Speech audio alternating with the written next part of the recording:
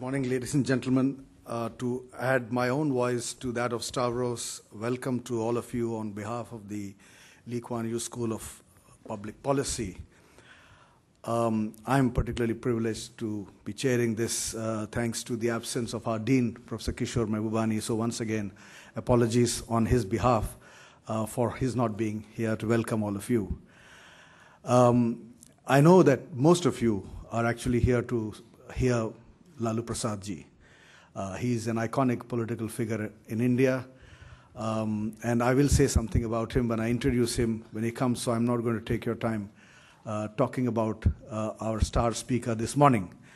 But as they always say, there's someone behind the great leaders in any democracy, and that someone is the person who's going to begin the proceedings this morning, Mr. Sudhir Kumar. I think the Indian Railways turnaround story is really a story of political leadership providing inspiration to professional leadership. The railways have always had the good fortune of very good professionals, but they've suffered because of very bad political leadership. For a long time, we've had ministers who really didn't think beyond their own constituency when it came to the railways. But India has one of the world's great railway systems, and it's been run by a very talented and professional service. And one of the persons who's played a key role in providing leadership to that professional service in this turnaround story is Mr. Sudhir Kumar. So without much ado, I invite him to tell the story of the turnaround of the Indian Railways.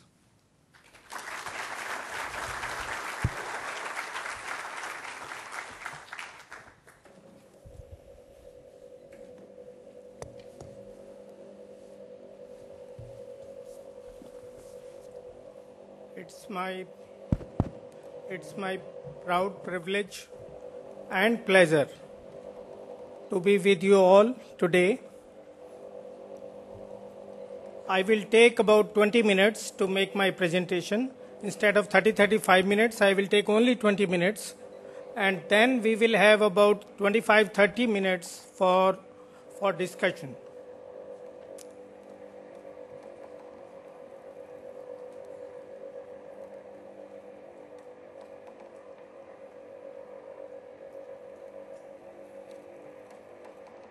Now, this is the railway of 2001, when it was said that it will declare a bankruptcy of 16 billion US dollars. And it was suggested by World Bank and all experts that railways have no future. In fact, it is in a debt trap, which is in terminal stages. And they had said that it has no future unless they downsize, unless they increase passenger fares, unless they divest, unless they set up a tariff regulator, unless they do all typical textbook solutions. And this is the railway of today. We made about $5 billion in cash surplus last year. Over the last 4 years, Indian Railways have made about 15 billion US dollars. Our operating ratio, which is the key measure for assessing the efficiency of any railway system in the world, the operating ratio, which simply means that how much you are spending to earn a rupee. And here, expenditure means cash as well as non-cash expenditure. Now, our operating ratio at 76% is the best operating ratio anywhere in the world. In our country, these days we are enamored of the tremendous progress made by China, and rightly so. But this is one indicator where we have overtaken China by a really wide margin of 6%. It was said that we are in a debt trap, which is in terminal stages like cancer. And today, our debt service cash coverage ratio, debt service here does not mean only repayment of interest or repayment of principal. Here it means repayment of principal as well as interest. The debt service cash coverage ratio is about 6 times. And when we were discussing the budget for the last year with Honourable Prime Minister, he said, Sudhir, you are a grossly under-leveraged company. Now, this is the railway which was said to be in a debt trap, is accessing international markets at the peak of the subprime crisis, when the entire world was undergoing risk aversion, credit squeeze, and a serious lack of confidence in emerging economies. During that period, as early as in November 2008, we placed our dollar-denominated bonds in the discerning international market. I will request you to hazard a guess. These are the turbulent times when General Electric of the world and Goldman Sachs of the world are borrowing from Warren Buffett at the coupon rate of 10.5%. During these turbulent times, Indian Railways placed their bonds, believe me, at 4%, 400 basis points. When we were placing our bonds, the LIBOR was 2.90, and we got this 2.90 plus 1.1. In our country, it is said that the rating of Reliance Industries Limited, which is the biggest private sector company in India, they say the rating of Reliance Industries Limited is better than the sovereign rating of India. And I challenge Mukesh Ambani, you please try and place your bonds at 4%.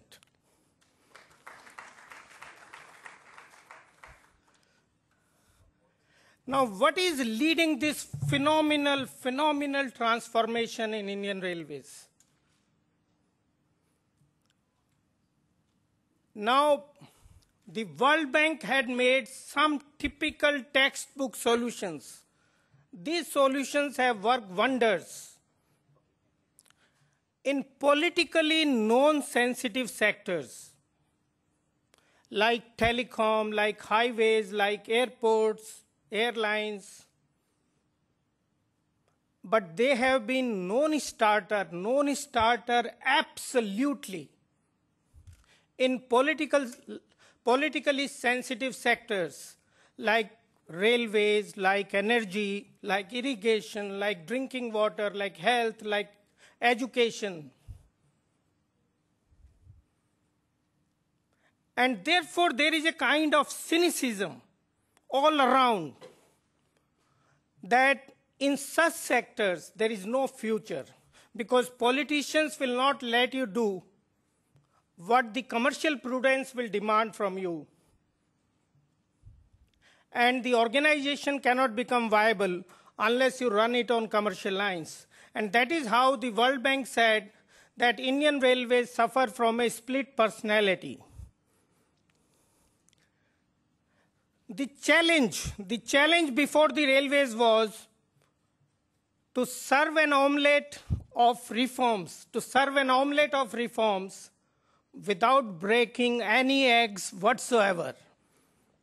Now, how beautifully this omelette has been served to the nation. This is very clearly proved by the transformation of Indian Railways. So this inclusive reform agenda of Indian Railways, what is driving this? I would say that it is nothing but pure and simple commercial common sense combined with combined with, this is very important, combined with hand on the pulse of the people by my minister, with lot of political savvy. So it is a sweet combination of commercial savvy of a businessman like me. I come from a business family who has been taught right from childhood how to make money. About my community, I come from a Baniya community. It is sad. People will not understand Hindi here, so I have to translate, but you will miss the point.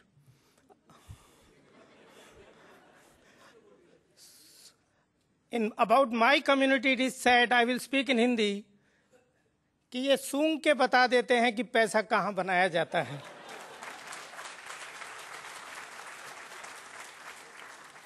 That they can smell the opportunity of making money. So commercial savvy, commercial acumen is all about sensing an opportunity before others do, seizing it, and then making a lot of money out of it. We made $15 billion. You can also make few $1 billion. If not billion, you can make millions. So this is the sweet synthesis of commercial savvy and political savvy. And this requires 4 elements, just 4 elements. Number 1, for success of any business, big or small, private or public, you must understand what is your business. It is so simple. Now all the experts around the globe, they were saying that Indian Railways is in the business of railways. And since railways are a natural monopoly, we are the only rail operator in India, therefore set up a tariff regulator. Now, as soon as you define Indian Railways as somebody in the business of railroads, you define yourself as a monopoly. That is not our understanding of business. Our understanding of railways is we are in the business of transportation. That is the paradigm shift from a rail operator to a transporter, pure and simple. Have you ever heard of a monopoly who had a market share of nearly 100% in 1947 and nearly 90% in many commodities in 1991, and whose market share has dwindled to less than 15% in 2004 in passenger business and less than 35% in freight business, and still everybody was enjoying the monopoly status of Indian Railways. Now the first and the foremost requirement for success in any business is a good diagnostic of the business, a good diagnostic of the competitiveness of the business in the marketplace. Now, Indian Railways was suffering from a typical competitiveness problem characterized by falling market share, falling margins, falling volumes, terrible quality of service, and bankruptcy. And everybody was suggesting set up a tariff regulator. Have you ever heard of a regulator who has been set up to sell shampoos and TVs and fridges and cars and taxis for anyone? And have you ever heard a regulator reviving and regenerating the competitiveness of a business in the marketplace? Now, this is the paradigm shift. This is the diagnostic of the business. And once you understand this business, Just 3 words are enough. Just 3 words. Each of these words is worth $2 billion, madam. Not in top line, but in the bottom line. These are dynamic, differential, and customer-centric policies. Dynamic means earlier Indian Railways had one uniform pricing policy for all.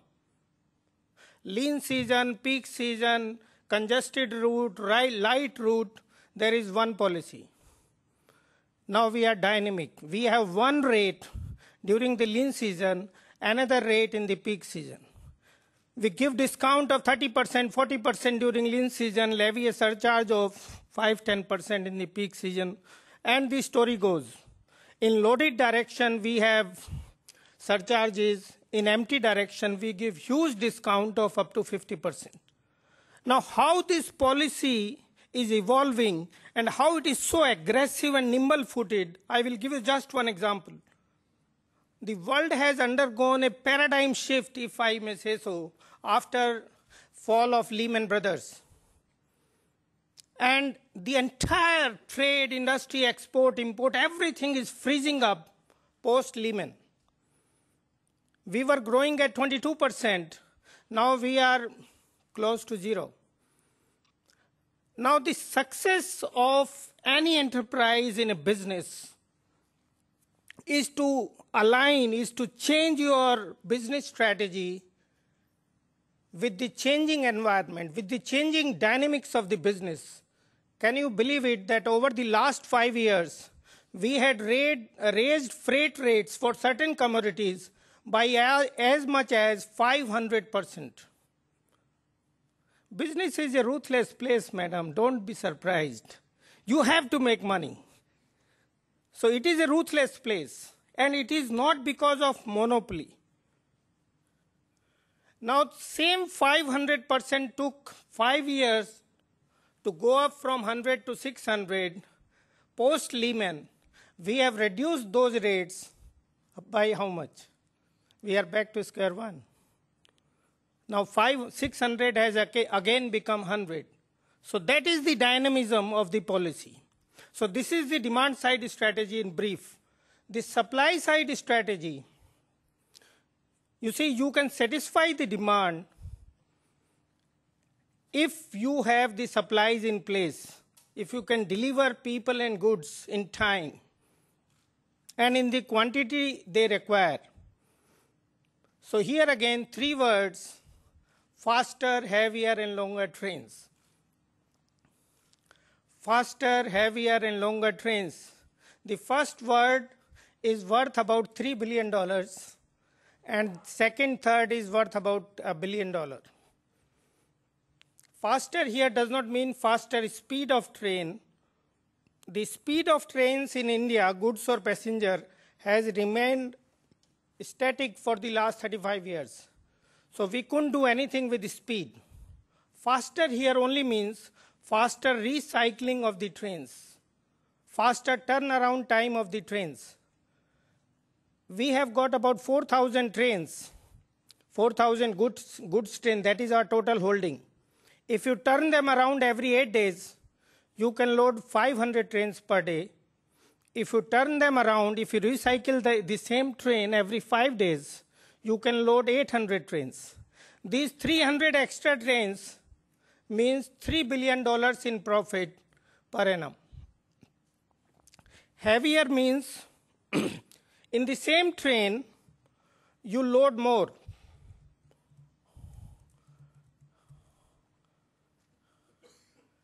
In the same train, you load more. Just see this. This is the only diagram I will use in this presentation.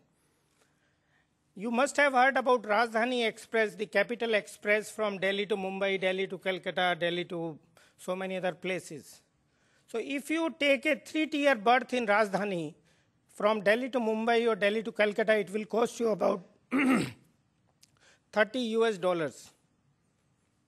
Now this $30 US can be afforded by the middle class, upper middle class of India, but it can't be afforded by poor people of India.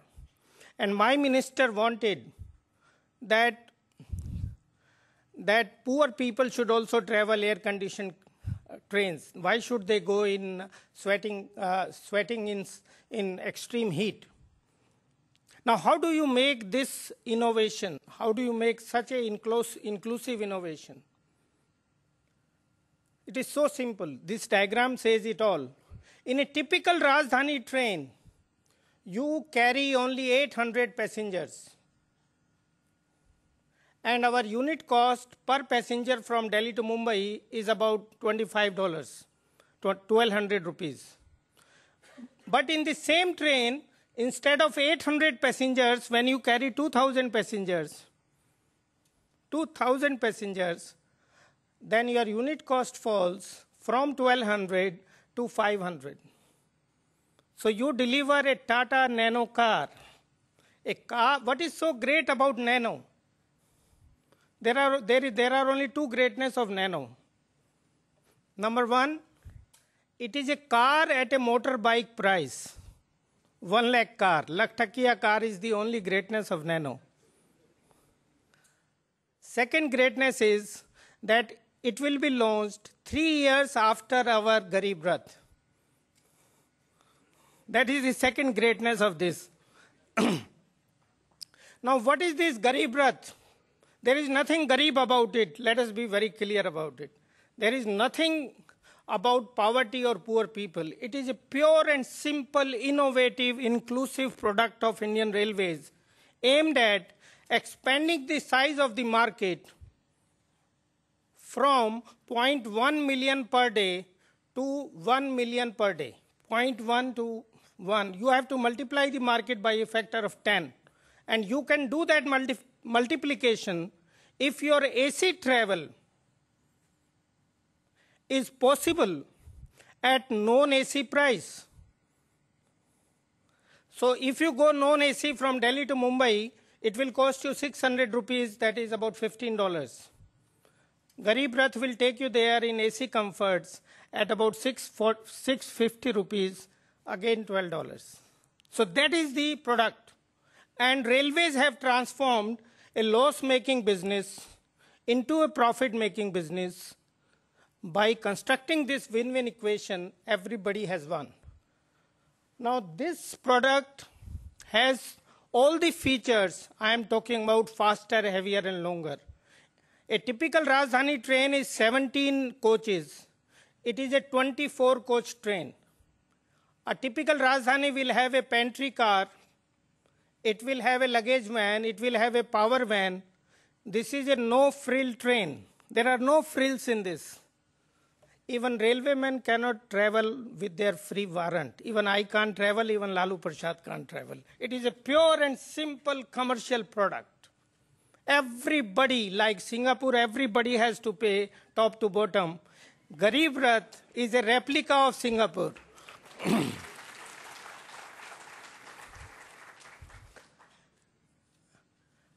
Now, this is the demand side strategy. This is the supply side strategy. What made it happen?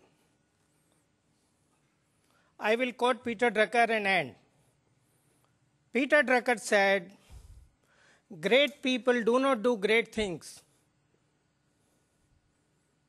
Great people do not do great things. They identify simple and obvious things, as simple, as obvious as each one of you understands." And by the way, faster, heavier, and longer are as old as railways. Railways were invented by humanity in the 19th century only for these three reasons. So they are as simple, as obvious, as dynamic, differential, customer-centric. So great people do not do great things. They identify simple and obvious things, as simple as these, and execute them. This is the sum and substance of greatness. And execute them brilliantly and swiftly. How brilliantly and swiftly this has been executed? In 4 years, straight 4 years, an organization which was said to be on the verge of bankruptcy has found a place. If we were a listed company, unfortunately we are not a listed company.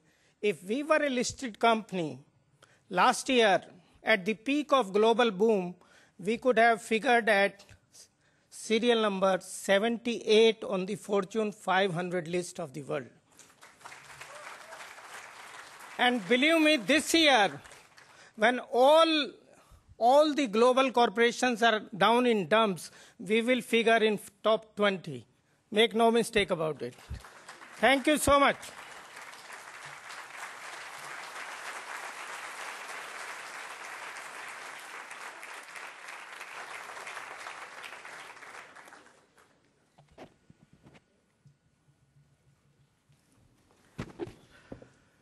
Clearly, Mr. Sudhir Kumar is learning a trick or two from his boss.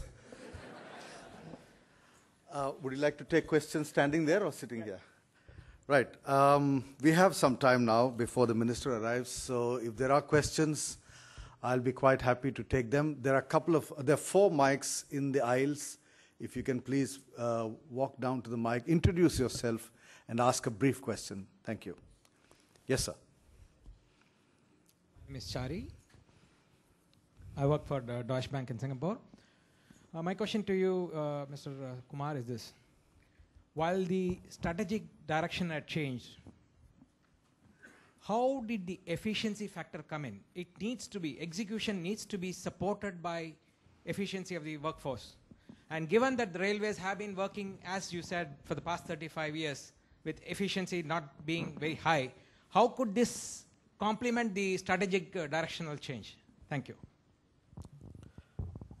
You see, there are 3 elements for the success of any organization. One is the productivity of labor, the second one is the system's productivity, and the third is leadership productivity. In railways, believe me, the first 2 elements have always been there.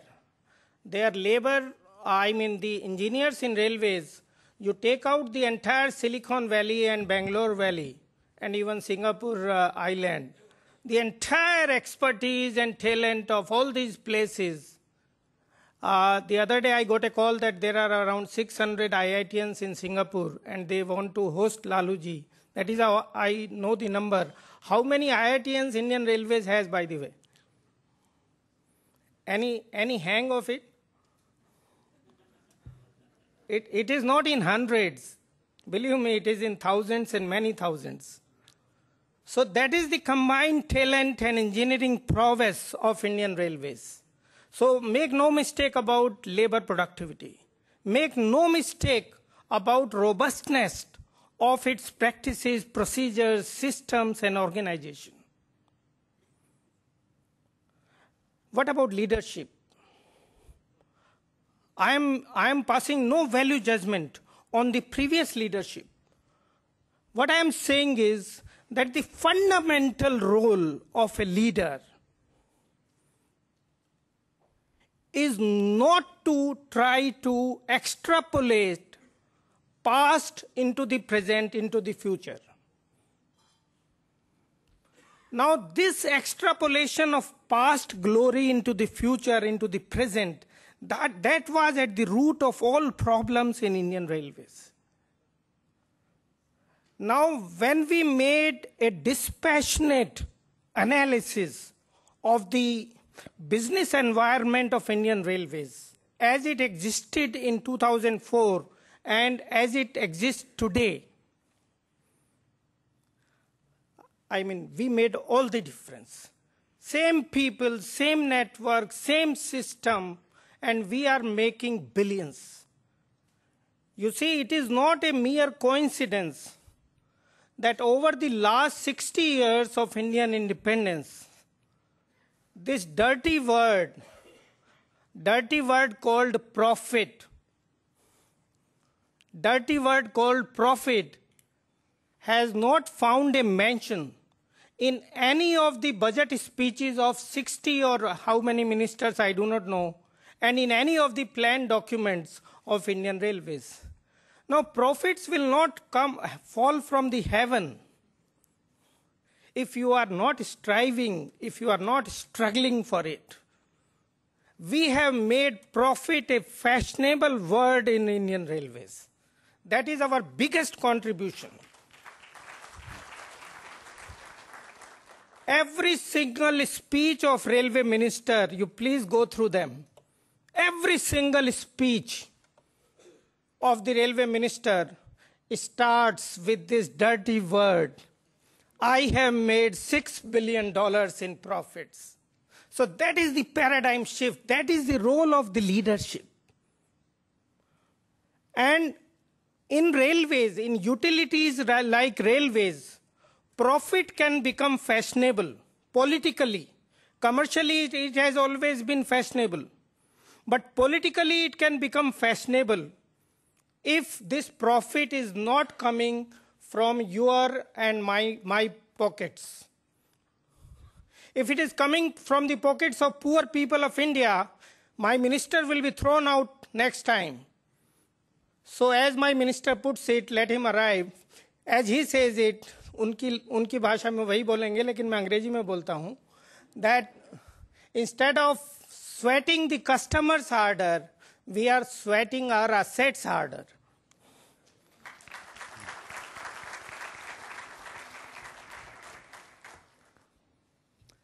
Thank you. Yes. Hello. Yes, Mr. Jumboy. I'll call you next, Mr. Jumboy. May I congratulate you, sir. My name is Amir Jumaboy. In a previous avatar, I was host to Lalu Prasad ji when he came as Chief Minister to Singapore with a delegation. So that is a personal connection. But the question I wish to raise is the future of the railway stations. They are not in a very good state at all, and there's a lot of room for improvement. I'm sure you have it on your plans to see that the facilities and the sizes and the advantage to passengers, the crowding, etc., and the ticketing, etc., would be solved. Thank Could you, I sir. have your comments on that?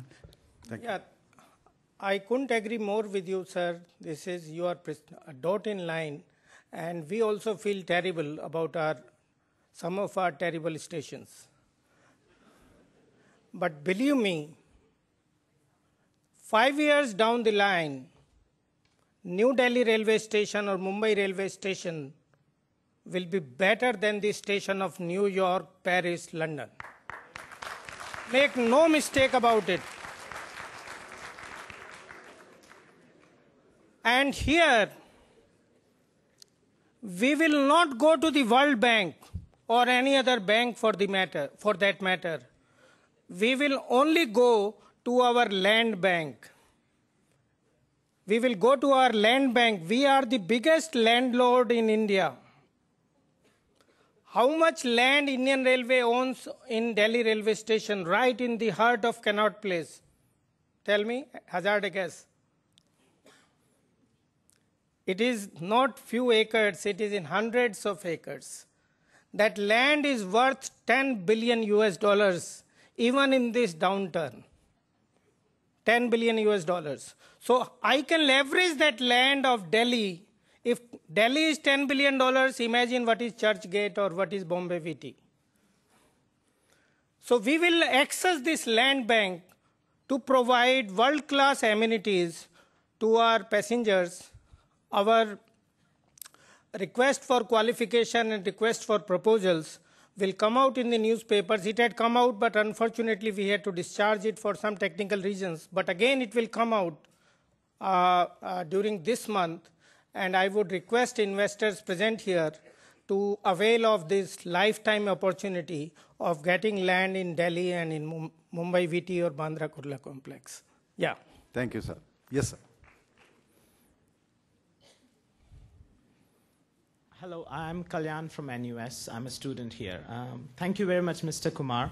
I have this question that when you're faced with the bankruptcy about 6 to 7 years ago, and you faced with this big challenge and you wanted to make profits, what were the landmarks did you choose? And did you do them in a sequential order, or did you chase these landmarks in a parallel fashion?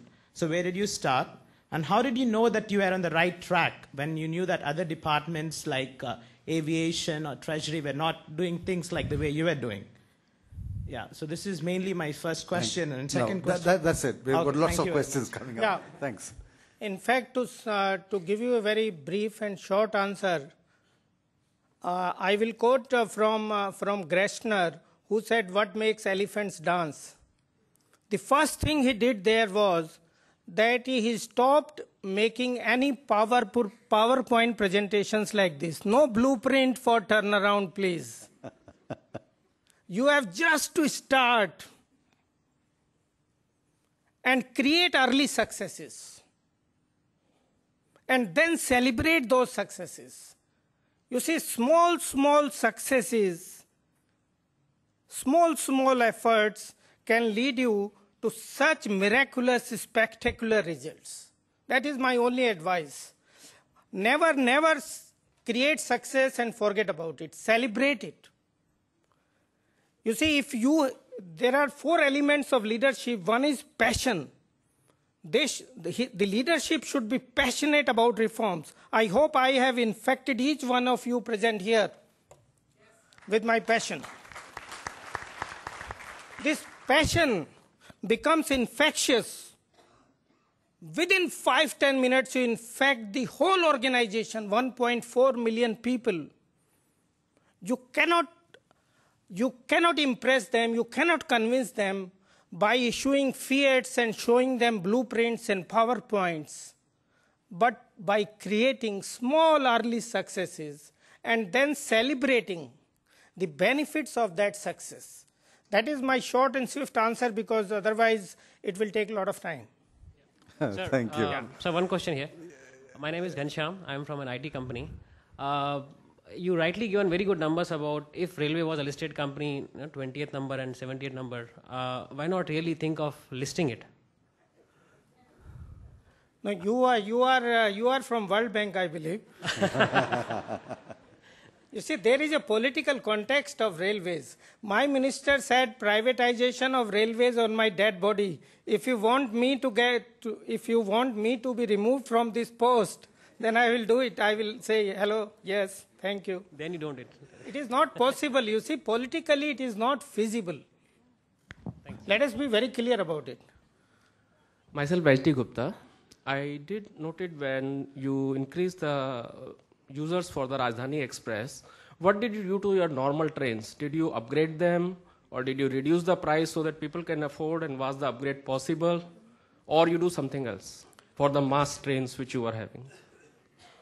Yeah, you see, over the last 4 years, when we made our first $2 billion, my minister asked the chairman railway board, the then chairman railway board, what did I get in return? You made $2 billion, what did I get in return? Mr. Batra was the chairman then. He said, sir, you were being ridiculed earlier, now you are Professor Lalu.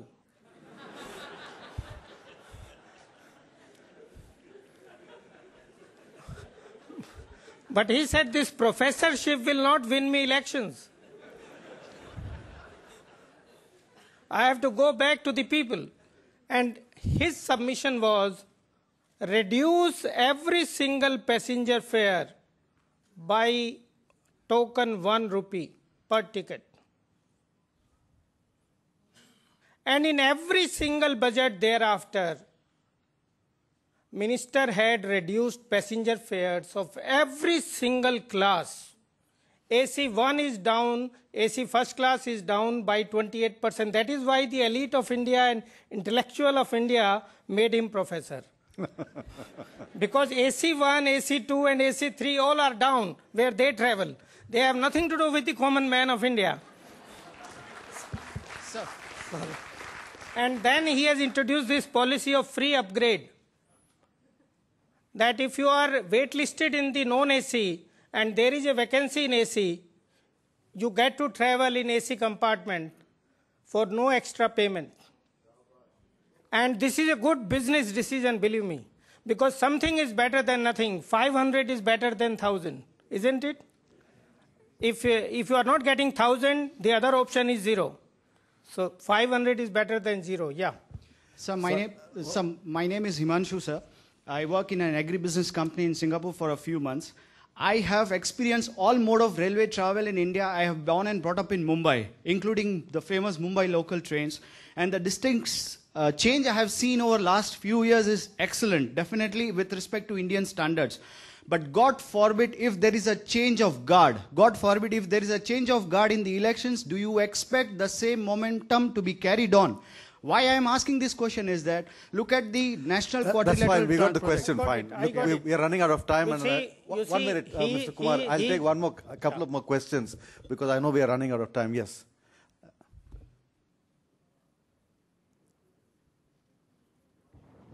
I am D.N. Gupta from Delhi. Mr. Sudhir Kumar, you have given a very good picture, and my friend here says facility to the passengers. But what about the duty of the passengers? You try to throw something in Singapore, you are punished. But the people who are traveling in the trains, what discipline they have? Are they careful not making the railway or the platform dirty? What action railway is taking for the people who are not following these rules? Sir, you please travel on Delhi secondly, Metro. I want why they are not more Sudhir Kumar in another ministry also. So like railway, the other things also prosper. Thank you. I'll take one more question. Yes, sir. Good morning. Mr. Sudhir Kumar, congratulations for your swift, passionate and effective talk. And I believe really it has been going all around the world. Like you said, you must celebrate the success. That's good. And my question will be, since railway ministry, the public sector has done so well in so short time, is anything happening with other public sector which has been also lacking for years, like Coal India and other things? Thank you. Maybe you can take these three questions and we'll come. You see, the first about change. What happens to the change once you are gone? Nobody is immortal in this world. Everybody who has come has to go. Maybe we have to go after 3 months. You are a very poor change leader. If everything collapses once you are gone, you are a very, very terrible, poor change leader. Now, what ensures that it will be there once you are not around? The only thing is that instead of you owning the change, let there be ownership and identification of change with every single railwayman from top to bottom. Now you talk to any railwayman, so many scores of railwaymen are present here. Whether they think it is Lalu's program or Sudhir program, or they think it is their own program. And you will get your answer. The second element for continuance and permanency of the change is that change agents usually tend to be policy-centric. They forget about the procedures. You see, for change to become continuing, it has to become a part of organizational routine, organizational psyche, organizational practices, manuals. That is the hard part of reform. And whatever has been done in railways over the last 5 years, believe me, it is a true democracy. Believe me, Minister has not overruled Indian Railways Railway Board on a single policy matter. On a single policy matter. We have waited patiently with lot of perseverance. You see, change agent and impatience. That is a very, very dangerous combination. Change agents by definition are impatient people, but that is a very, very dangerous combination. Change agent with lot of patience and perseverance make a wonderful combination for sustainability of change. Yeah, you had a question about people. Yeah, No, you see, sir, my request to you is, same people, same passengers, why don't they make metro stations in Delhi dirty? Why don't they make metro trains in Delhi dirty? So I will not blame my esteemed customers and passengers. I will blame myself. That is the Indian Railways. Let us not blame passengers, Indian people for that. If we provide them good, clean environment, they will not do it. That is my submission to you, sir. You are entitled to your views, but that is how I feel about it very strongly. I say, but discipline should be introduced. You try to throw something on Singapore road and see what Sir, discipline has to come from within. It can't come. I mean, we are a democracy. You know what are our limitations.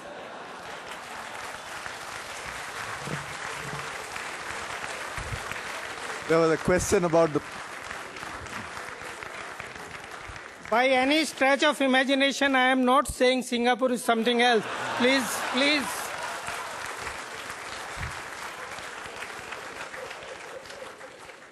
There was a And question. the third one is that for the benefit of everyone, I am writing a book which is being released by PM, hopefully, by the end of this month. And there we have tried to examine whether the inclusive reforms of railways are replicable in other sectors, in other departments, in other enterprises, public or private.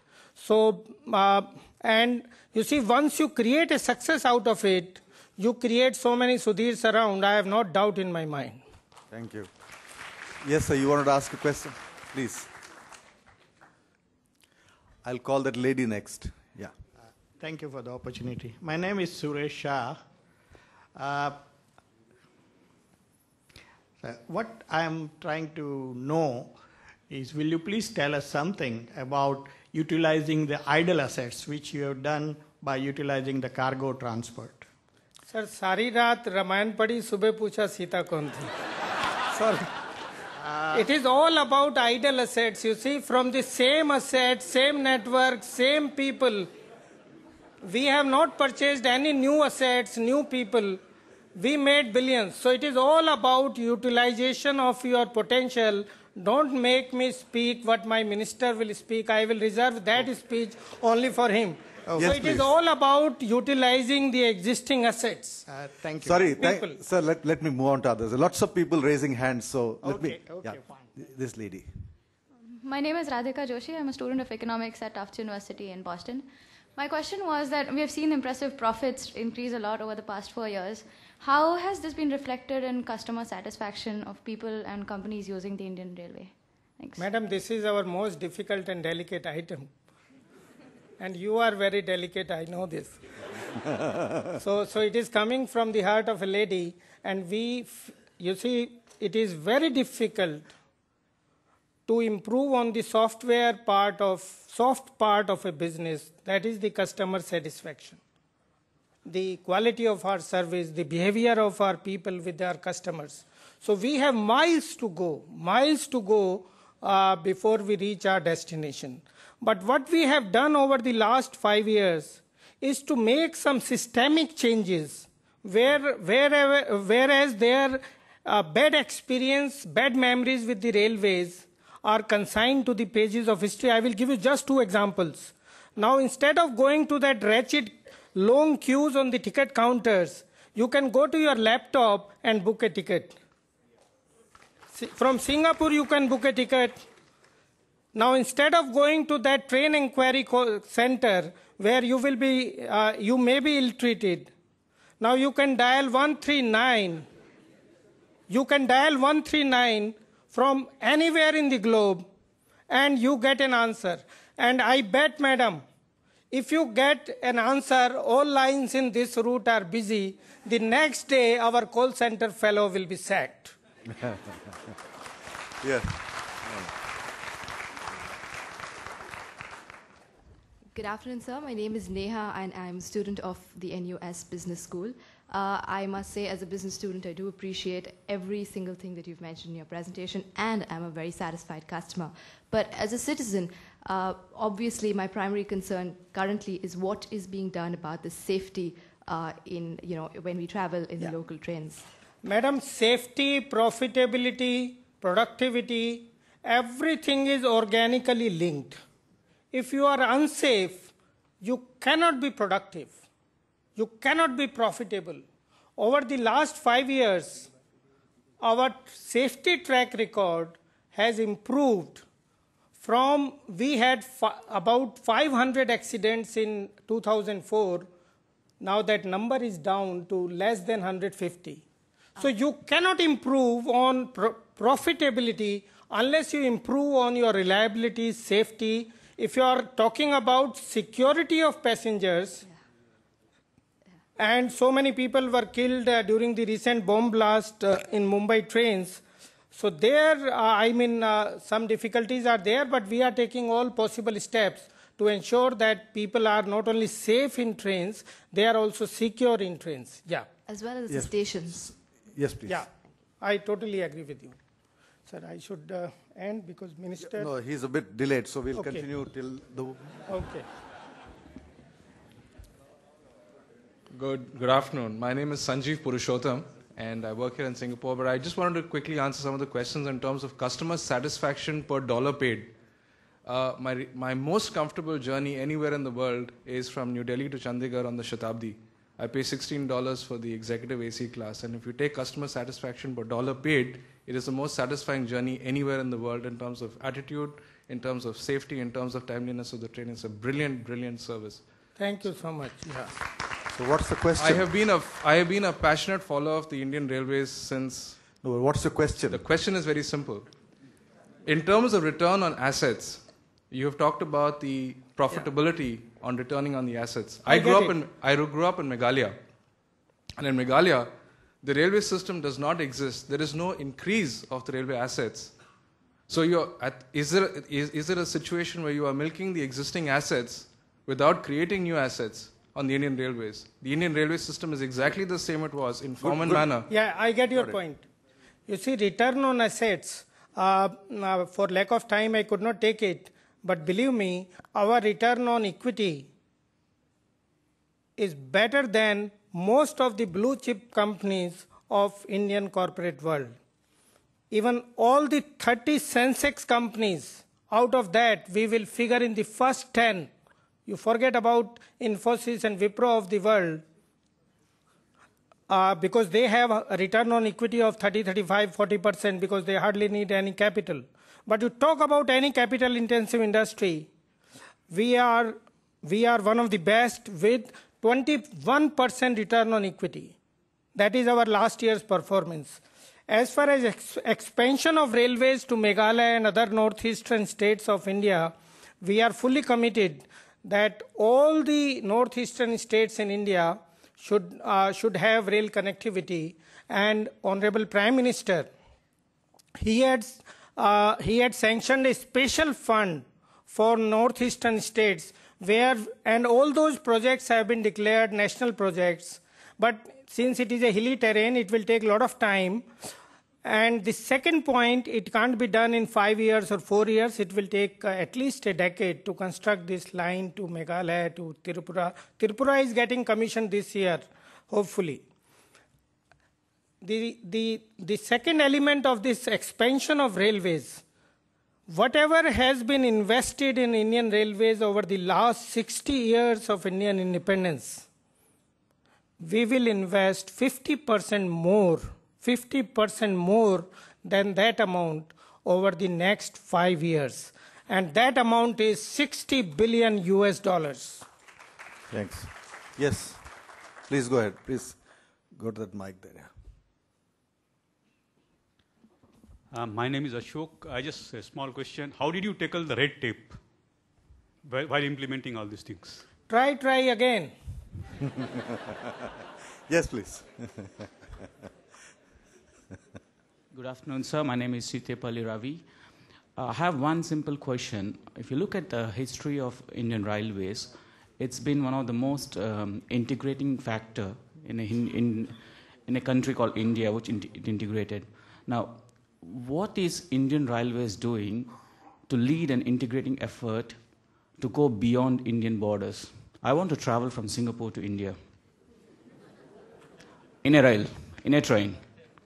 Now, what is the simple, what is the effort being done towards that? I know there are political compulsions, but beyond that. My counter question to you is, what is the viability of that proposal? Sir, if the proposal is commercially viable, we can definitely consider it. Ships are being Yeah. played. Yeah. There is goods traveling across. Obviously, there is business down there. Right. Any other questions? Yes, please. Can you just come to the mic because we can't hear you up here? Okay, to run the railways, previously we were using coal, now many of them with the electricity. But when the railways run, there is a wind and the sun is available free. Is there any thought of using the wind to run some electrical generators or sun to use the solar so that we can reduce on the electrical cost? I am not a carbon emission agency, you see. You see, let us not confuse the role of Indian Railways. You see, this confusion has caused so many problems in the past. We should be very clear in our objective that I am not there, Indian Railway is not there to sort out every problems afflicting this society. Thank you, Mr. But by the way, railways are the most environment-friendly transportation system available today. Thank you so much. Thank you so much. I think that's a...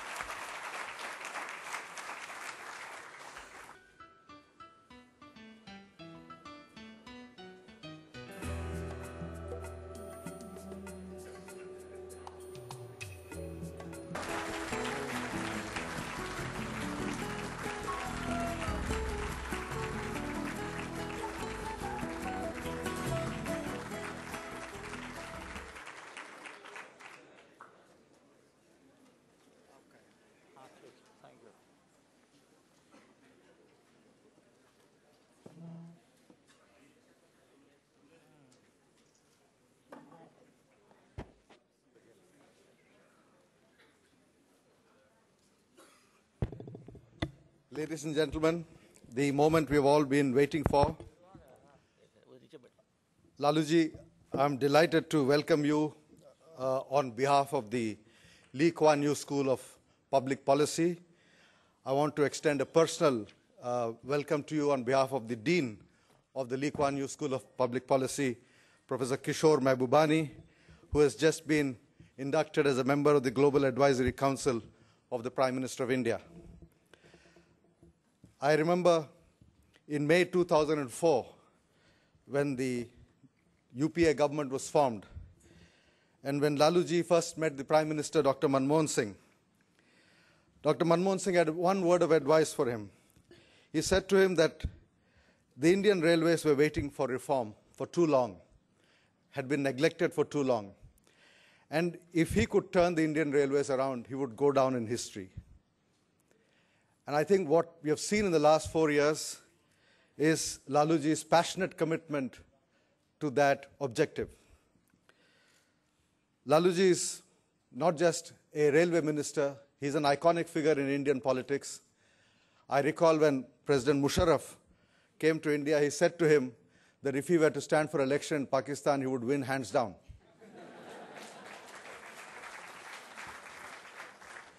And I think, if my memory serves me right, President Musharraf also said to him that he wouldn't dare stand against him in an election. He is a popular figure across South Asia, but as India's rail minister, he has now left a mark globally. The presentation that we have all seen, sir, before you came, was an impressive presentation, and it is part of the explanation why we have a hall that is spilling over. We have people in another room watching you on television because we couldn't accommodate everybody here. And I think it's the combination of the professional leadership of the Indian Railways and the political leadership that Laluji has provided that has made this turnaround possible. I will only add a couple of words on the Lee Kuan Yew School of Public Policy.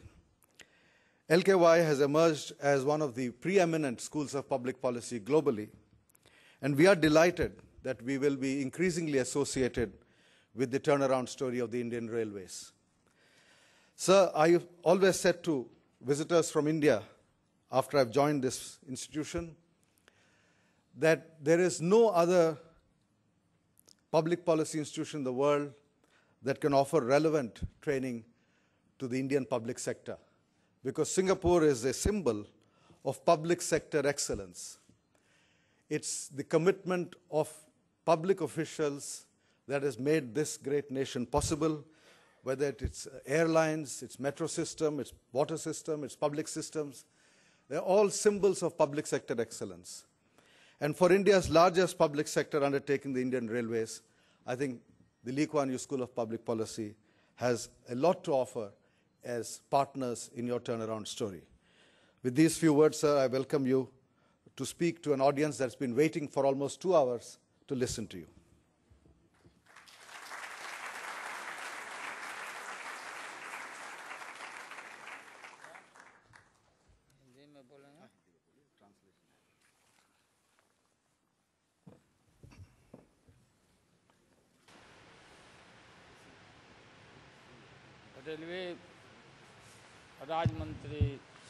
Honourable Minister of State for Railways, Shri Veluji, Professor Sanjay Baruji, Chairman of Indian Railway Board, Shri Jainaji, all the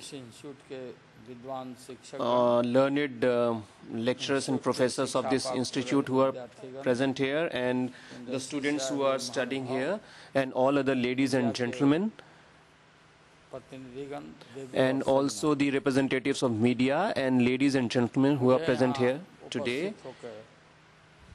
I am really feeling proud while being present here today. This is my second such opportunity in Singapore. I had got an opportunity earlier to address a similar gathering at INSEAD University last year to give a talk on the turnaround of Indian Railways, and this is the second opportunity that I have got to talk on the turnaround of Indian Railways here in this eminent institute.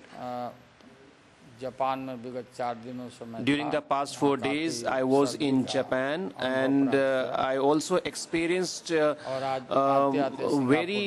bitter cold there. The weather was such, and while I reached Singapore, I felt a lot of warmth here in the environment, and I think that the subject or the issue is only one, and that is that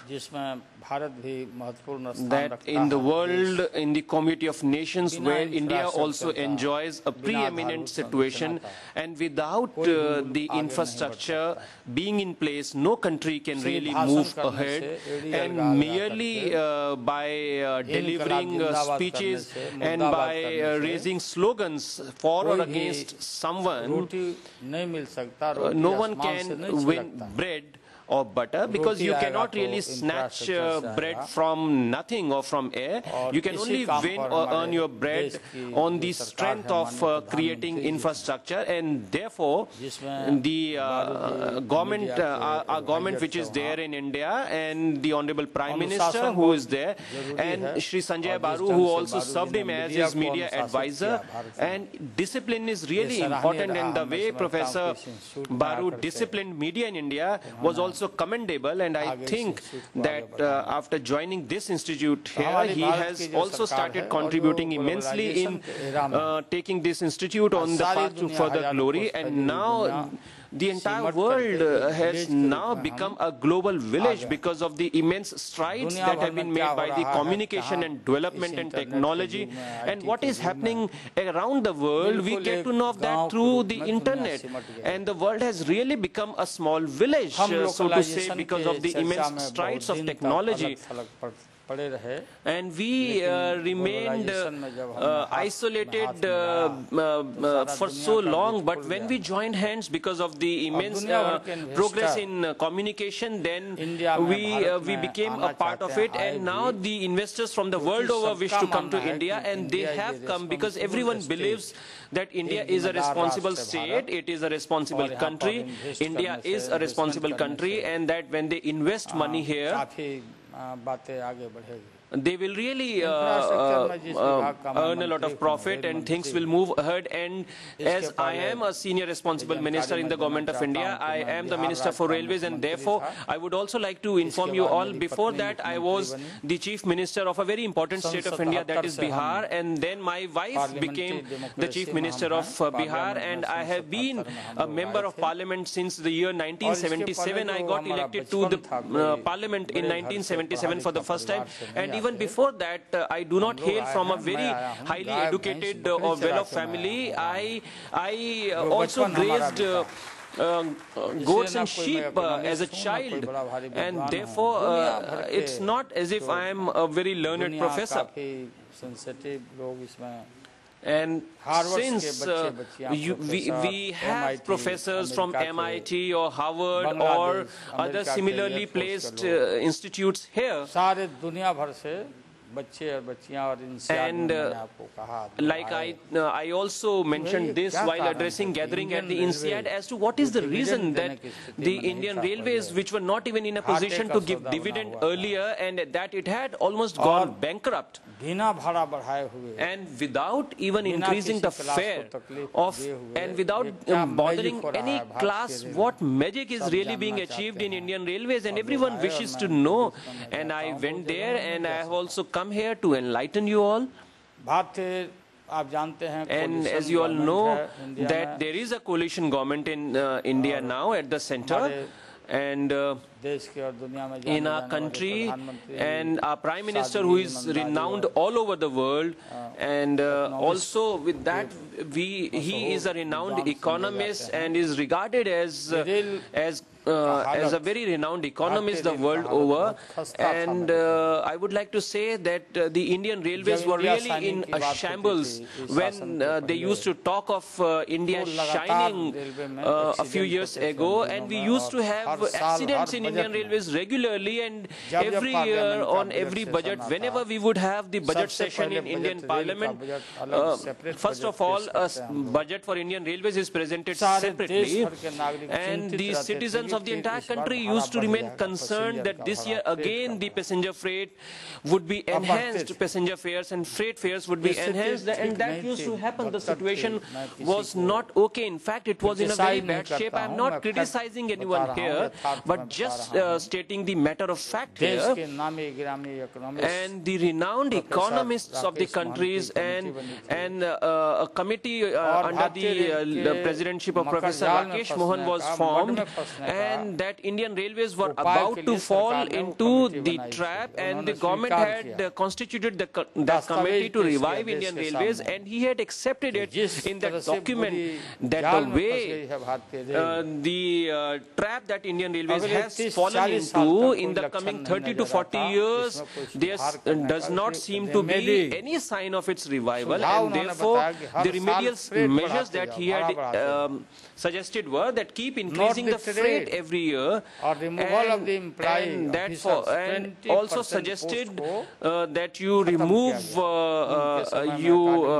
downsize and decrease the number of posts by 20%. And another important recommendation that he had made was that the government should think of divesting its equity in Indian Railways, and that it should be passed over into private hands so as to be able to run properly. And these were the suggestions that were made by that committee, and I knew of this situation even before becoming the minister, and therefore I was not interested actually of becoming the railway minister. My interests lied elsewhere.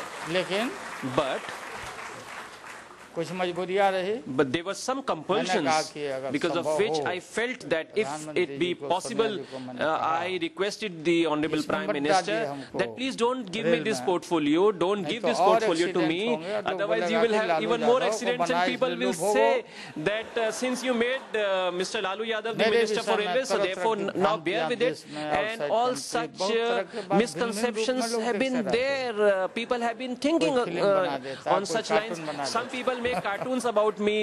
Some even make movies on me. And the people would then ask me as to what is my age. I would say that when even my grandparents did not know of their age, then who would keep a track of my age? But the Congress party, who heads the coalition at the center, asked me to revive the Indian Railways and take charge of it. And then I decided that when I grazed buffaloes and the cows and sheep, then controlling the Indian Railways would be an even less challenging a task.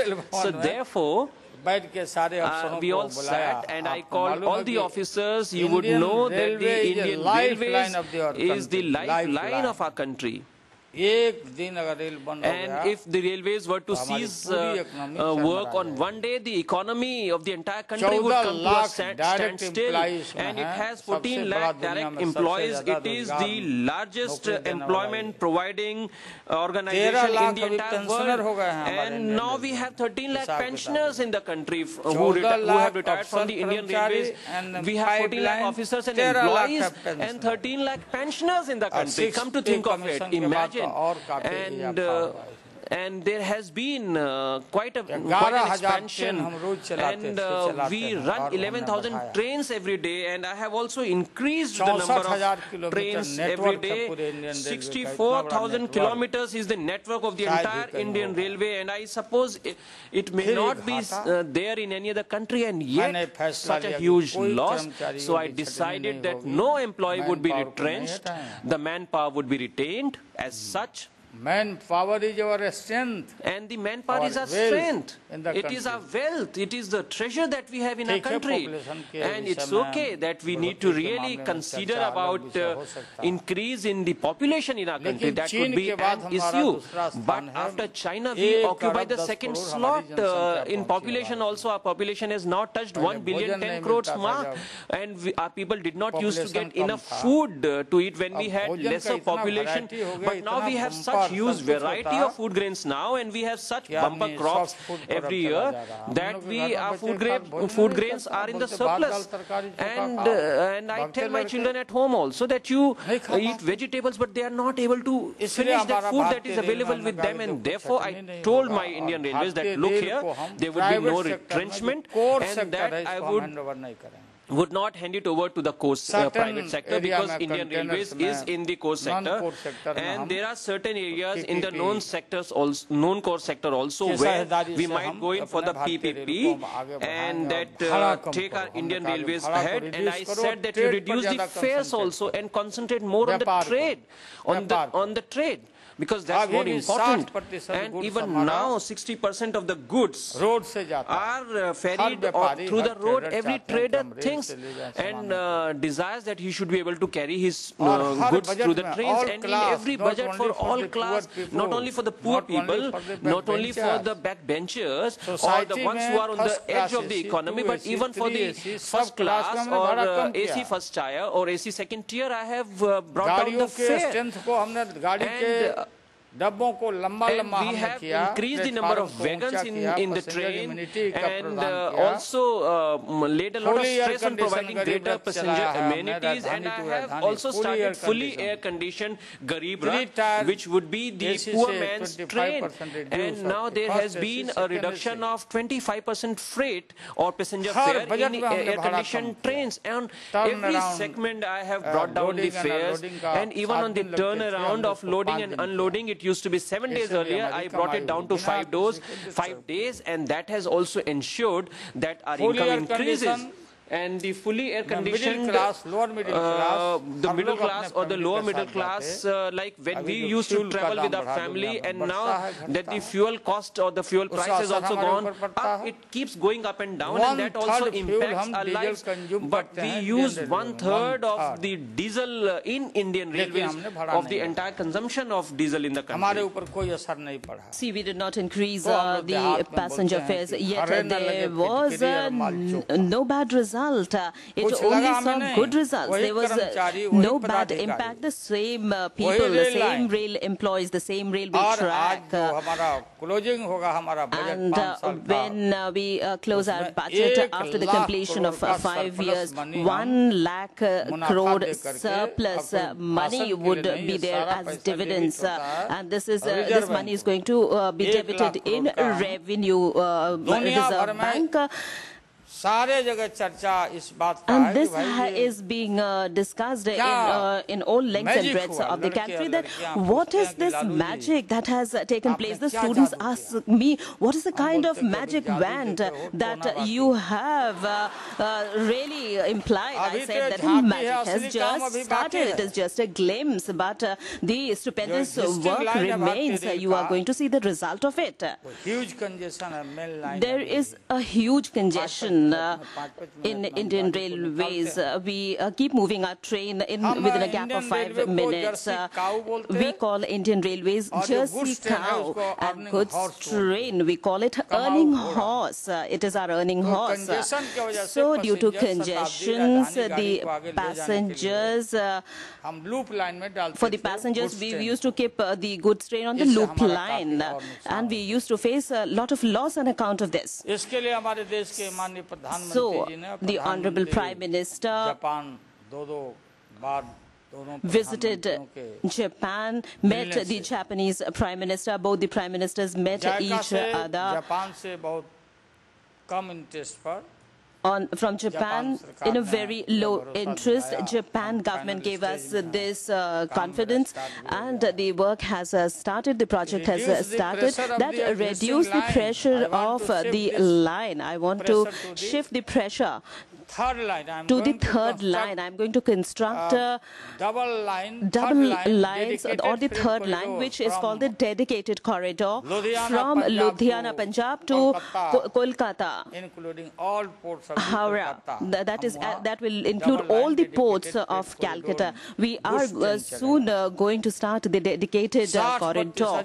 60% of the goods that are being transported by roads and accidents take place, and the transporters face a whole lot of problems on account of this. Due to increasing fuel prices, it is very difficult in the logistics sector. We are soon going to shift it, and we are going to construct the Western Corridor from Delhi to Mumbai.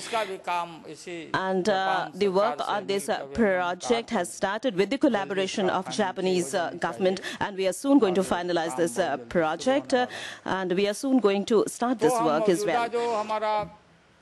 The pressure on Indian Railways will soon be shifted to the dedicated corridors, and the industrialist houses would come to the Western corridors, and this decision is going to be soon taken by our government. In the second phase, we have announced that when we complete this project within 5 years, from Mumbai to Chennai, from Chennai to Howrah, this will be covered under dedicated corridors, because we have got a huge amount of goods like iron ore, coal, and we have other materials. We have fruits, vegetables, salt, fertilizers, grains.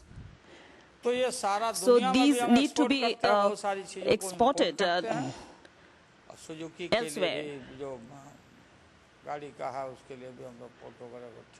And we are renovating our ports also for this. And in the nuclear power sector also, the nuclear deal that took place recently. Without power, how can the country develop? It's a major question. Without airports, how can we develop? Without highways, how can the country develop? How can the country progress? So these are the things on which we have paid a whole lot of attention and concentrated on these infrastructural facilities that needs to be given to the country.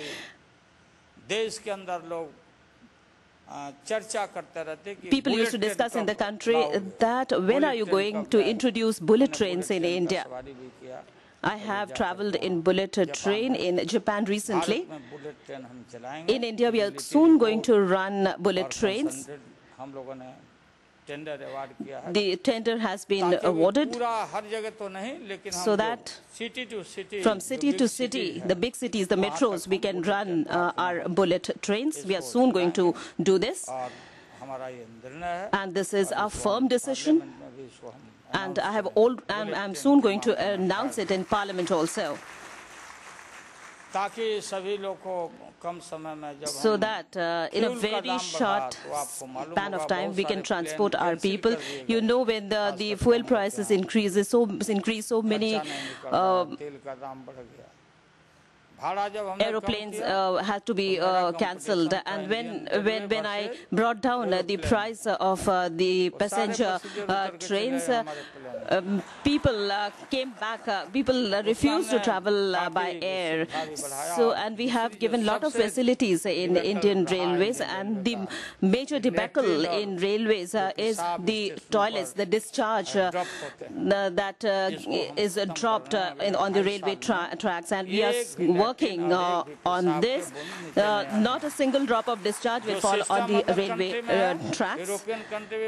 I visited the European nations. I have seen the system there. The same system we are going to introduce in India, and we have already introduced in some sectors, and then we are going to work on the world-class stations.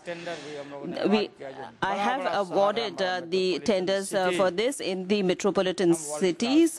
We are soon going to construct the world-class station under joint venture. We are going to, we have wheel factories, electric engine factories, diesel factories. We are going to bring up the coach factories. We are going to take the technologies from other countries, of course, but under joint venture, we are soon going to complete these projects. Indian Railways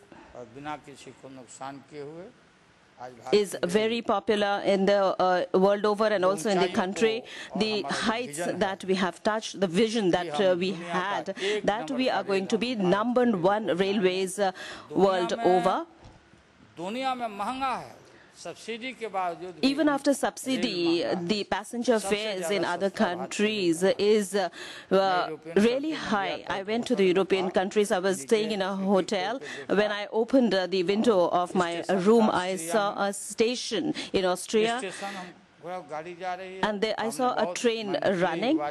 I just watched it very closely, and I wanted to see how many passengers board and deboard the train. This train was beautiful. The engine was neat and clean, spectacular, but the number of passengers who boarded and deboarded the train were just 2 or 3. And in our country, the scenario is totally different. The manpower is the symbol of our prosperity, because we have a huge population, and our trains are always overcrowded. People have to go to their workplace in trains. In every station, you visit any station, you will see it overcrowded. I have given concession to all the students who want to go to the cities for studies. I have given them free passes, in fact. I have given free passes to all girl students, and we have come out with this advertisement that you will get free pass on such and such station. You please go there and collect your passes. The girls who are above, the girls who are studying in 12th standard, they would get free passes, and the senior citizens, especially women, they are given lower berth. It is reserved for them.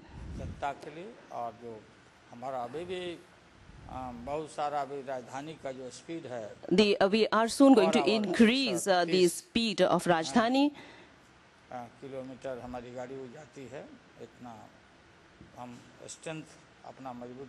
We are strengthening ourselves. The Indian Railways is progressing, developing the lacunas, the loopholes that we had in our system. We are soon trying to weed it out. And you have given me the opportunity to speak here on this forum. I would like to give a suggestion to the students and teachers that if you want, after completing your education, if you want to join an administrative service, honesty is a must. Honesty is very vital. It is the key place. And second thing is the commitment to the organization which you are serving. And your vision should be very clear. If you don't have these three things, you will face a recession, as you are seeing world over. The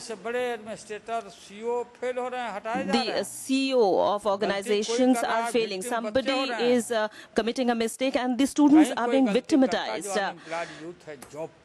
The unemployed youth who has recently got his job, he's being retrenched. He has to bear the brunt. So what I say is honesty is the key thing, and the organization that you are serving, you should be fully committed to that organization, and your vision should be very clear. You should see what is going to happen in the next 50 years, because I have planned things keeping in mind the 50 years down the line, because the population is going to increase. So what will be our requirements? What will be our needs? Because if you don't have a clear vision about that, you are going to fail in this respect. So, like for example, goods trade, it is. They are long trains, 1.5 kilometers. But if you link the compartments, then the loco consumes more fuel. Because some of the wagons are totally empty, but still it is a load on the locomotives and you are consuming more fuel. You have to understand that. So what we are doing is we are reducing the tier weight. So when you reduce the weight, you can load more good in it. So several steps have been taken in this direction by me, and it is just a beginning. And we have to do so many things, a stupendous work in future. Many people come up with the question that when you are not the railway minister of this country, then who is going to do all the things that you have done? Who is going to take this ahead? I say that I don't know about it. I'm not clear. So people are really scared as to who is going to take over and do things for the railway turnaround. I'm thankful to all of you. I'm soon going to face the general election in May. We are having general elections in our country, and again we will come in power and we will meet you. I will come and meet you once again. So till that time, I give greetings of New Year to all of you and also congratulate you. Jai Hind.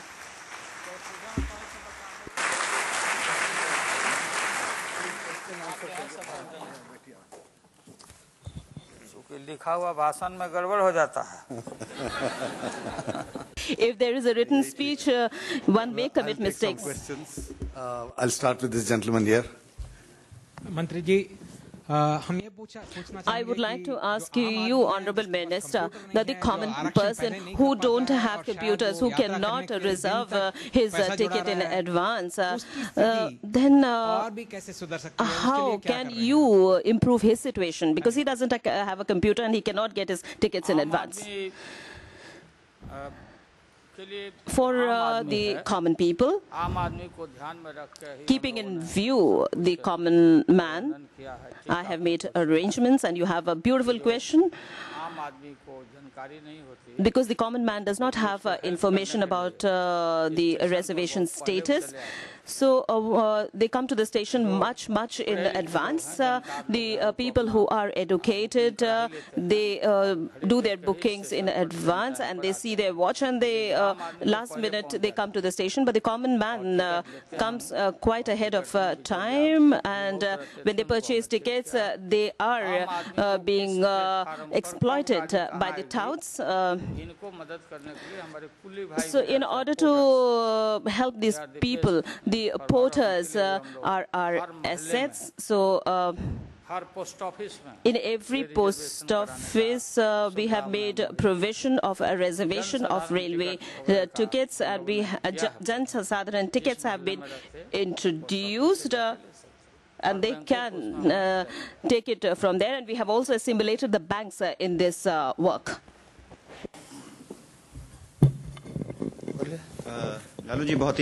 Mr. Minister, this is a question at a very regional level, and the small lines that we have Why is it taking so long to convert that into the broad gauge? From Aizawl, and for past 10 years I have been seeing that it will be done next year or this year, but nothing has really happened on that. See, as far as broad gauge is concerned, we don't even have 1 inch of smaller meter gauge or narrow gauge. It will not be left like that. All the gauges will be converted into broad gauge in our country. And before I assumed charge, on a very large scale, all these schemes which were there, the projects which were there, their management was not being done properly, and therefore there was a huge delay on the conversion of these narrow or meter gauge into broad gauge, and now it will not be left now. Otherwise that area would lag behind in development, and we are taking care of all that, and money is no problem now with us.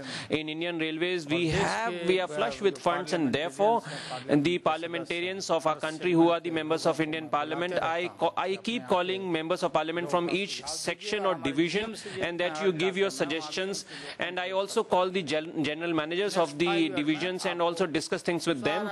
In the coming next 5 years, all the tracks would be converted into broad gauge in the Indian Railways.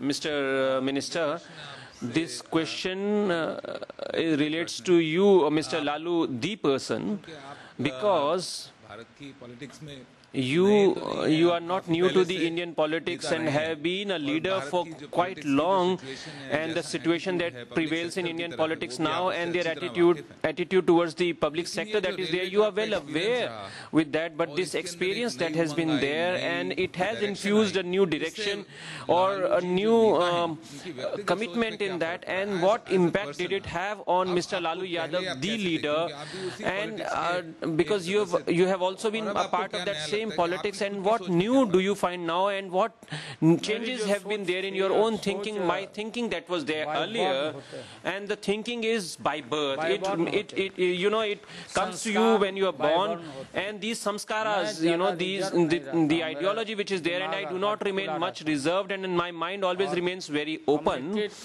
and my style of communicating always remains unique, and many people do not understand that, and therefore they see me in a different way and make a cartoon out of me. But those who have heard about the Taj Mahal and not seen with eyes, then what he has heard, and if he were to write letters to his friends, would not be able to write in that details if he has only heard about it. But if he has seen it actually with his eyes, then he would be able to describe it in a better way, and therefore I am discussing this with you, and that my thinking and my knowledge, as I said in the very beginning itself, that I do not hail from a very well-off family, and I am a self-made person, and I have risen from the grassroots and from a very backward society, and that I am a student leader and was a part of the JP movement in the early 70s, and I became a member of Parliament for the first time in the year 1977,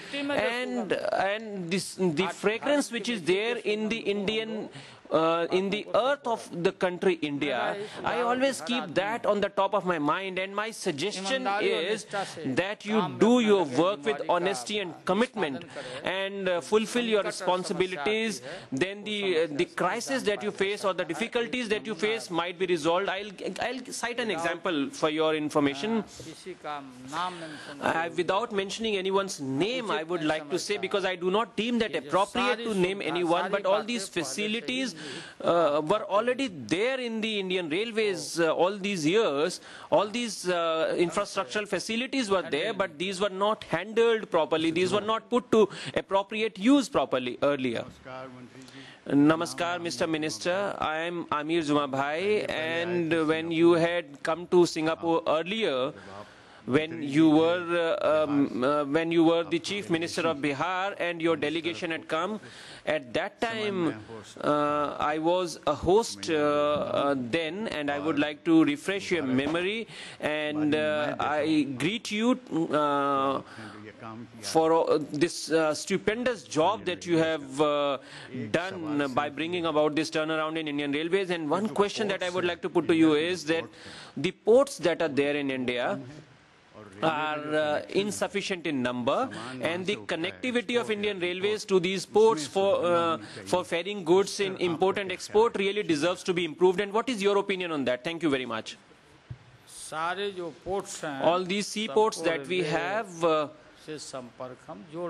are being connected with Indian Railways. We are improving upon the connectivity on a major scale, and even the new ports are being given railway connectivity tracks. I met the chairman of Suzuki Industries, and he talked about a plant, and many facilities are being given to them for loading their products on the trains and taking these to the ship at the port, and all these facilities are being given, be it the Rani port, and we also have the containers services, if you know, and this we are going to benefit a lot by providing this, and this is also going to ensure timely disposal of goods, and we export machineries or fertilizers or vehicles, and there would be no hindrance in this, and we are going to provide railway connectivity facility to all ports. It is important and necessary for us as well. Mr. Laluji, you have brought about an immense turnaround in railways, but there is also a great need for a turnaround in Bihar as well. And do you think, therefore, that in Bihar such a turnaround can take place, and whether you would bring about such a turnaround in Bihar? Yes, see, I was the CM of Bihar, and my wife were also the CM of Bihar. We were there for 15 years, and even now there is a government. But the comparison between Bihar and other states of India, which are the states that are developed, when we compare Bihar with that, then we find that after independence, the planning that was done at the central level, probably due justice was not given to Eastern UP or Bihar or Odisha. And when we compare these parts with other states, I think the investment has been lowest in Bihar. And mines that we have in Bihar, there is this Chota Nagpur region in Bihar, and the virtual owners of these mines in India are the central government, and the income that comes, you would have heard that there is this area which is under the impact of Kosi River, which flows in from the neighboring country Nepal, and the density of population is also quite thick there, and each year our people suffer from the onslaught of floods in that region. And I would like to thank the Prime Minister of India a lot that for the first time he accepted this, that Ganges, as it is known, is a national river, and the extensive damage that its overflow causes on both sides also deserves to be looked into, and the revenue that was being earned because of the natural resources in Bihar were all going to the central government, and Bihar only had agriculture to fend with and to floods to suffer with, and there were no infrastructure. And as I told you that after 60 years, for the first time, the railways network were taken to Bihar, and 65,000 crores worth railway projects are being taken to Bihar. If you would have been in Bihar, you would have realized that at a place called Madhepura, we are setting up a loco factory there, and at Chhapra also we are setting up another factory, and at Son Dalmia we are setting up a coupler's bogie factory there, and we are also constructing highways there. When we became a part of the government, we talked about backbone development of these states, and Bihar is being meted out a special treatment along with the state of Jammu and Kashmir and Odisha. We are doing special funding, so therefore there is no airport. And lychee, such a sweet fruit, our Bihar produces such delicious lychees, and it is known for that, and especially in the area which is on the banks of river Gandak, but then it is produced on such a large scale, but there is no infrastructure and no planes or no cargoes to export it. We have vegetables, we produce fishes, and also so many other agro produces which which are there, all these are not reaching out because of the lack of infrastructure. And therefore, this is all there in my mind. And another point that I forgot to mention was that as long as you don't empower the farmers and do not really allow them to earn enough money, the country will not really flourish. And there are 12,000 railway stations in the country. And the agricultural produce of the farmers, they are not getting due rates for poultry products like milk, butter, fish, or onion, or other agricultural produces. So these 12,000 railway stations which are there, next to we are the second largest landlord in the country after the Ministry of Defense, and we have huge surplus of land available with us. And on these land, it is also there in our mind that at these 12,000 railway stations, there should be agricultural outlets in joint venture, and then we would also provide training for packaging. The farmers would bring their produce there. We are going to provide them with a market as well, and after it is packaged, it would be defrozen, it would be frozen and then taken into containers to other places like we have at Japan. I kept looking for a good, the vegetable called pumpkin. And my daughter and my son-in-law are here, and I asked them for a pumpkin. They said we can get it from Mustafa Mall. I said it has come from. They said it has come from Kolkata city in India. You have a good market at Mustafa here, and I didn't get mustard anywhere. And they said you eat olive oil. We don't eat olive oil. We relish food being cooked in mustard oil. So since yesterday at my daughter's place, all these lentils like arhar, moong, and so many other things, which are cooked in Indian kitchen, were savored, and I did not feel as if I am in Singapore. So at these 12,000 Indian railway stations, we are going to provide all these facilities. And like shoes, you understand shoes, so which is worn on the feet, where is it being sold? It is being sold in air-conditioned shops, and the grains or rice or vegetables or muttons or eggs, which gives you energy, is being sold on footpaths in India. It is the shoe that is worn on the feet. It is being sold in AC shops and grains on footpaths. So that is the irony. So what we are going to do, we are going to open agricultural outlets. If you understand what is cereals is God. So its place is not in the footpath. So we should give due respect to our grains. We are going to soon export Gulf countries. We don't get onions, we don't get good potatoes, organic potatoes. Where are they available? So we want to improve our economy. In this IT sector, we may be leading. But what about drinking water? Water for irrigation. There will be a battle soon for water because there's water scarcity in their country. Women face a lot of problems. They go to long distances to get water. We should link our rivers. Garland scheme should be formulated. Then comes pollution, the next problem. Then there are so many NGOs like Medha Patkar, Sundar Lal Bahuguna, who raise a lot of hue and cry about pollution.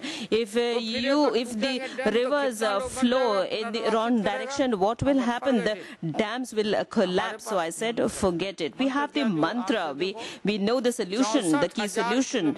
64,000 kilometers is a railway network. If you see towards left or right, you can see surplus land. You can see the pillars that earmarks our land. If we can give it to our employees, if we give it to them, I think they can use it for irrigation purposes.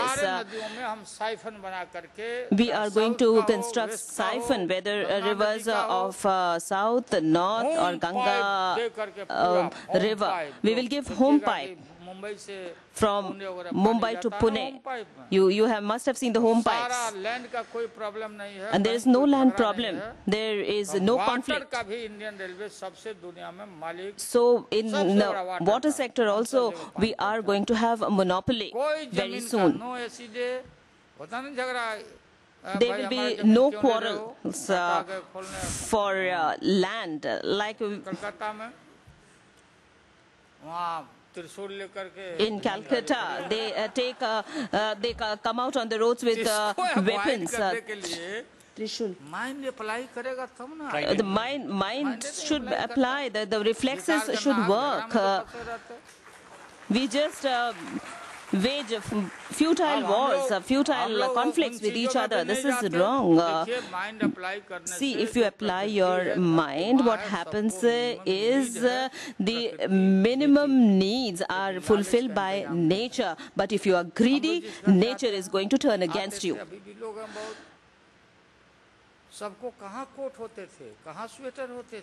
The family from which I belong, or the poor people, they don't have coats, they don't have adequate clothing. But you must have seen Gandhiji. He used to wear scarce clothes and still used to manage.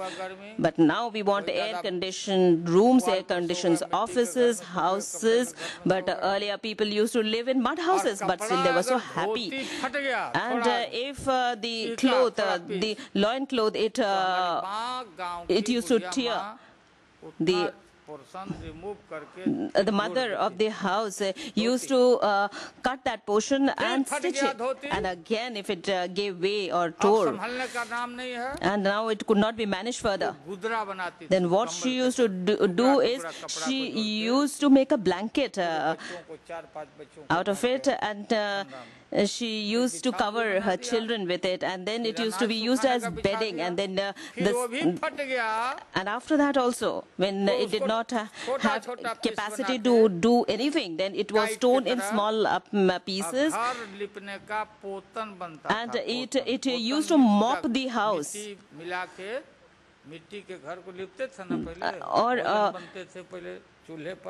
Earlier, what used to happen is nobody had gas, but they used to, with that earthen, with the earth, with soil, they used to make fireplace. So all these things were used, but now we have a luxurious life. You go to the markets, you will find yen, dollars. You see so many electronic media, publicity, advertisements, and everybody is keen to see the advertisements of ornaments, jewelry. So there are many problems on account of this. So the minimum needs need to be fulfilled. So I invite all of you to India that please invest in Indian Railways, the people who have the capacity to invest, and please participate in the joint venture. Freight corridors project is there. World-class railways are being brought up there. Lady here, I'll take a question from her. Namaskar, Laluji. My greetings to you, Laluji. I would like to congratulate you that you have brought spectacular changes in Indian Railways. Hard question for you, as I'm a journalist. ये soft question नहीं है. आपने It is not a soft question. 64,000 square miles. 64,000 square miles is the Indian railway network. But I can observe that you have not touched Northeast at all, because I hail from Northeast. Isn't the Indian Railways the lifeline of India? to extrapolate, isn't it also a security, isn't it security lifeline a key security lifeline of India? So if you're going to ignore the Northeast, how do you expect the railways to progress like China has done? And the entire Northeast is linked to the rest of India, is left absolutely untouched, unconnected to the rest of India. And that's why it's in such a bad position. Madam, in our government, that area is on top priority. In our government, that area is on top priority. We know the importance of the Northeast. This year, I'm going to connect Tripura, Kohima, and Arunachal Pradesh. National project. International project, and Bogeybill Bridge will soon come up. We have already sanctioned money for this project. Just like JNK, we know that Northeast is very important. A Northeast fund is being provided by the government, not by the Indian Railways. Within 5 years, we are going to connect it. There is certain hurdles because making projects in their area is very costly. Just because of the hilly terrain of that area, it becomes costly. But we are already at work, we are not at all ignoring the Northeast, and I'm a great supporter of Northeast. Thank you very much. Yes, please go ahead. Thank you, Mr. Minister, sir. I am from Bihar. I am a student in this university, and we are very proud that the first university was in Bihar. But the literacy rate of Bihar is the highest, even higher than African regions.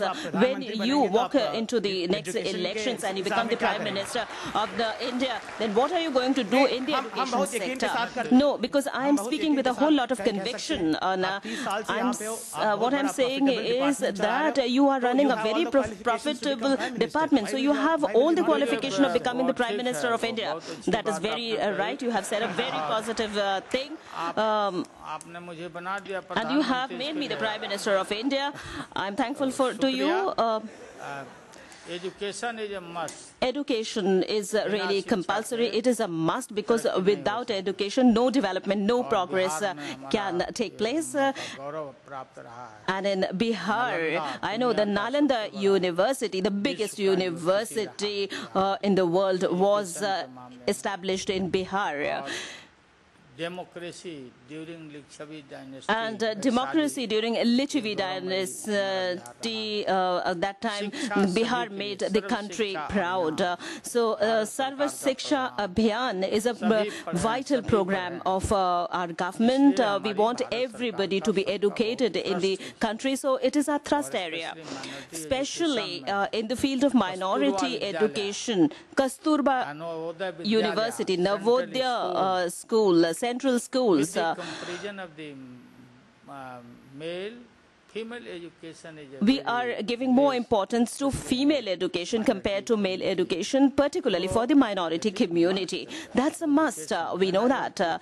When I was the Chief Minister of Bihar, at that time, I drew the attention of those families whose children were grazing cows and buffaloes, and they lived in the rural area. So I drew their attention of those families towards education, that grazing the cows and buffaloes is their need. But have you heard about Charvaha Vidyalaya? School for the, it means school for the shepherd. That you get educated in these schools, but at the same time you can go for grazing your cows and buffaloes also. And I was the butt of criticism. People said that my children were going in elite school, whereas these children of the poor families were going to this shepherd schools. So our thrust area is education, is health. Aligarh campus is being set up. In Katihar University, we are paying attention to the education of scheduled castes, scheduled tribes. We are giving them free meals. And we are imparting computer education to them, and we are investing a huge amount of money in the 11th five-year plan for education. So in the field of education, Kerala, as you know, their people are 100% literate. Goa too, people are very educated. Not only Bihar, Eastern UP, Odisha, Bihar, their people are less educated. They do not have access to education. I agree. Thank you, Laluji. I'm sorry, Thank we'll you, have to stop Laluji. here, ladies and gentlemen. I know there are lots of questions all of you have, but it's getting past 1:15 now. Sir, I would like to thank you once again on behalf of the Lee Kuan Yew School of Public Policy. We are ever so grateful to you for the time you have spent with us here and for the very elaborate presentation that was given on the Indian Railways and your own thoughts, not just on the railways, but on issues of governance and issues of contemporary Indian politics.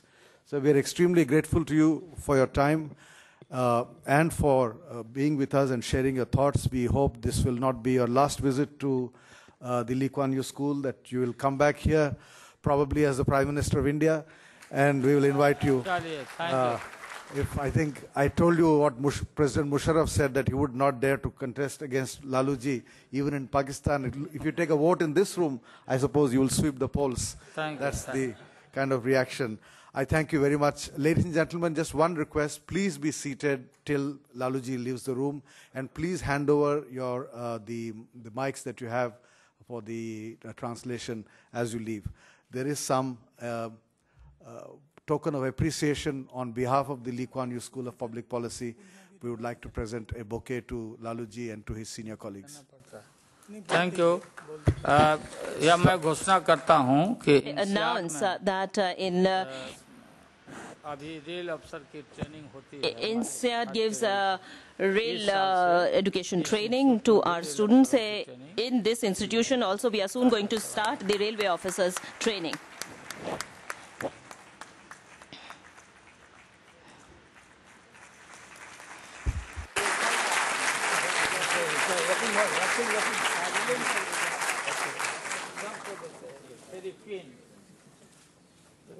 Guinness Book of World Record.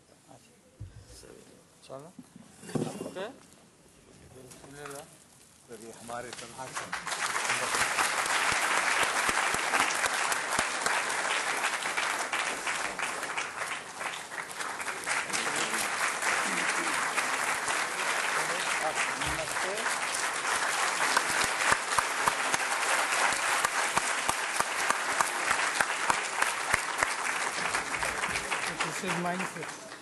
अच्छा ये आपका है मेरा कहाँ गया अच्छा मेरा देखिए मेरे पास है